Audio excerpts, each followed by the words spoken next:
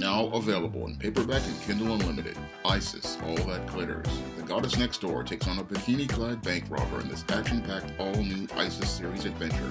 Get Isis, All That Glitters in paperback and Kindle Unlimited today.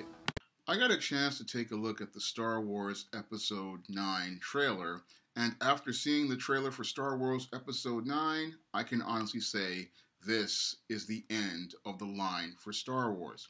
Now, your people at Disney, your Kathleen Kennedy and your J.J. Abrams, they are promising that this will be the conclusion to the Skywalker saga.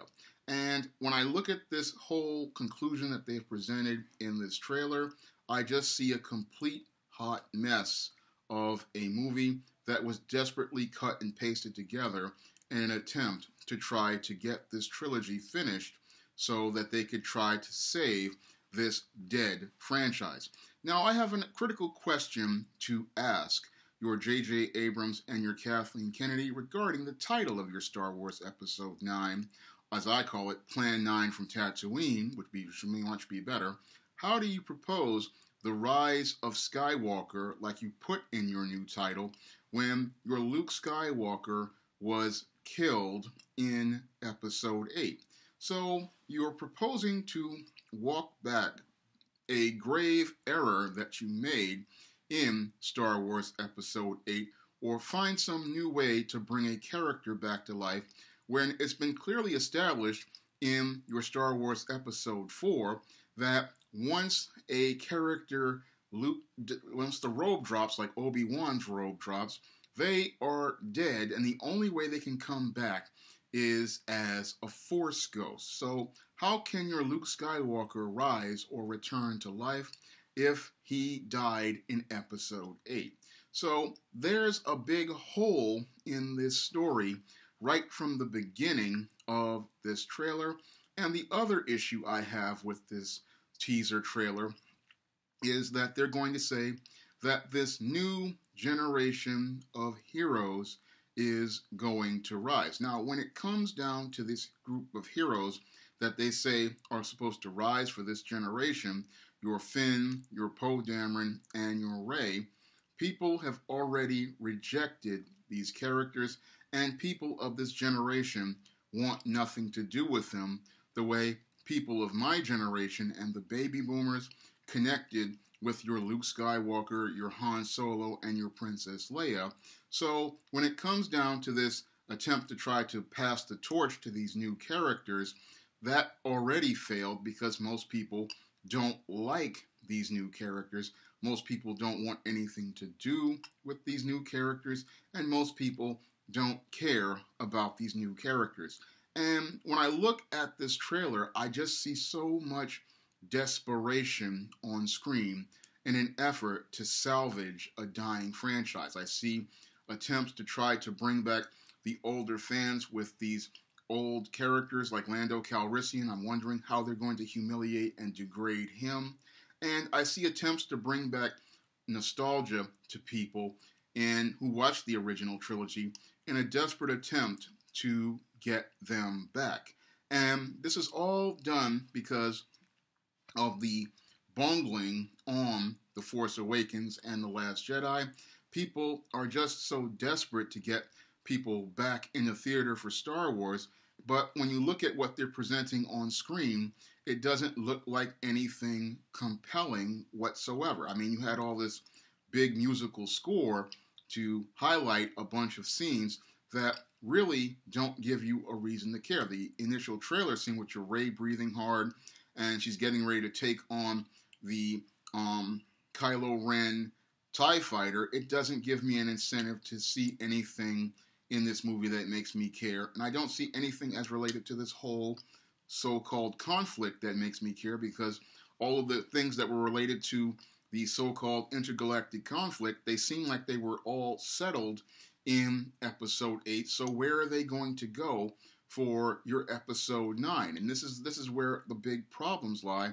And this is why I say that this movie is going to be more like Plan 9 from Tatooine than a cohesive film such as your Episode 4, your Episode 5, or 2/3 of your Episode 6, where we had a cohesive story that made us want to go see what happened to these characters and something that made us care about these characters. I mean, when it comes down to episode 9, no one really has a reason to care about anything, and no one really has a reason to go see this movie. I mean, as a longtime guy who's watched all of these movies, I'd have to say the new trilogy movies are some of the worst things I've ever seen. From your bumbling, stumbling Finn, who's nothing more than a black butler in this movie, to your Mary Sue Ray, to your effeminate Kylo Ren. There's not a single character in this movie that makes me care enough to see them come to any sort of resolution whatsoever. And there's no way to reconnect this story to make it into anything I would want to even think about spending money to go see or spending time to go see. But I mean, all I see in this film is a last-ditch desperate effort by Disney to try to salvage this dying franchise. And with what they put on the screen, I just see them putting more nails in the coffin for the whole Star Wars franchise. As I see it right now, Star Wars right now is dead. It needs to remain dead, and it just needs to remain 6 feet under, because there's nothing else anybody can do with it. Now, your Bob Iger, the CEO of Disney, says he wants to give Star Wars movies a rest, but I believe he just needs to just kill the franchise altogether. It's been a good 40 years for Star Wars, and that run has been finished due to this really bad trilogy, and I don't see there being any way to salvage this trilogy or the whole franchise, because the whole thing has been tarnished due to a series of bad stories. So when it comes down to the whole Skywalker saga, it's pretty much finished. And what the saddest part of it was if they had just started a new saga with a whole group of new characters in another part of the galaxy, maybe Star Wars could have survived into the 21st century, later on into it, like the 2020s. But thanks to the incompetence of your J.J. Abrams, a man who has been failing since the days of Felicity, where he decided in season 2, after Felicity cut her hair short, that show went into the crapper. Lost, which fell into decline. And was he involved with Alias? I don't know if he was, but every show he's been on in Star Trek movies, he's just made a mess. Your Kathleen Kennedy, who just wanted to promote feminism and identity politics over storytelling. This franchise is finished as I see it, and all they need to do is just put this franchise in the ground and call it a day. Because when I think of this Plan 9 and this movie, as related to this movie, it reminds me more of Ed Wood, because your Episode 9 is just like Plan 9 from outer space. It's going to be a poorly crafted film. Unfortunately, it's going to be poorly crafted by people who are supposed to be the best in the industry, and that's the great irony. Your Ed Wood, when he made Plan 9 from outer space, wasn't intending to make a bad movie. He was just a guy who loved film and wanted to make a movie, but he just didn't know what he was doing. But all these people who say that they know what they're doing, they get together and make one of the worst film trilogies in the history of sci-fi films. And this film is going to be the dingleberry that is going to be on the top of the crap cake that is the new trilogy.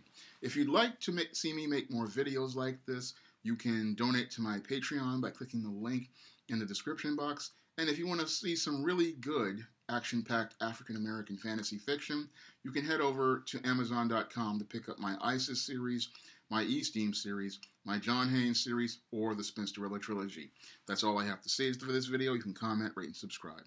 Coming to Kindle Unlimited this April, E-Steam Goddess of. Hell's aspiring angel takes on a demonic dominatrix in this all-new E-Steam series adventure. Pre-order your copy of E-Steam Goddess of on Kindle Unlimited or pick up the paperback today.